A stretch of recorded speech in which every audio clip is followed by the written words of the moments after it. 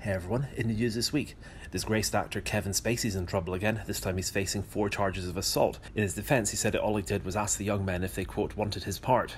Across the pond, America has a baby food shortage at the moment, which is officially being blamed on the driver shortage as well as one of the big factories being closed in what is a very tight and regulated industry. Although if you want my 2 cents, there didn't seem to be these shortages until a couple of years ago when men started being able to get pregnant.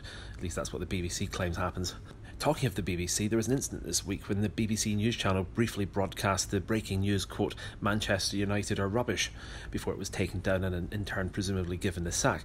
I'm not sure what the stranger part of this story is, the fact that the BBC News channel reported something that was actually true, or the fact that they felt the need to apologise for doing so.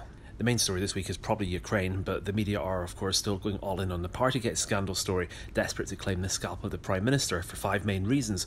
Number 1, he went to Eton. Number 2, he was key in making Brexit happen. Number 3, he sometimes criticises the more extreme aspects of wokery. Still nothing about a party yet. Number 4, he once wrote for the Daily Telegraph.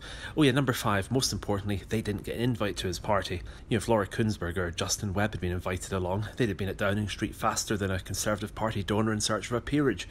In the meantime, Boris has sought to change the rules about people having to resign if they get caught out. Although if he did really want to wind up the left, he should really team up with Quincy Jones and re-release the song, quote, It's my party and I'll lie if I want to. Sorry, it wasn't a party, it was a work meeting with refreshments, or some such rubbish like that.